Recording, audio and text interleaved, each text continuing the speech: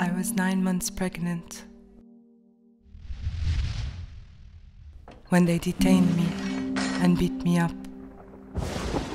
I gave premature birth inside a prison. Later, I was released. I knew I had to flee. Torture destroys a person physically and psychologically, disrupting her trust in other human beings. Often, torture leaves no physical scars, yet the body becomes the container of a broken person. Since 2014, MSF has run specialized centers to rehabilitate survivors of torture. We try to heal the deepest scars and rebuild our patients' trust in humanity through teams of psychologists, doctors, social workers, physiotherapists, and cultural mediators.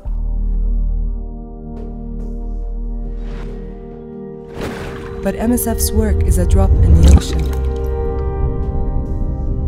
There are thousands we cannot reach.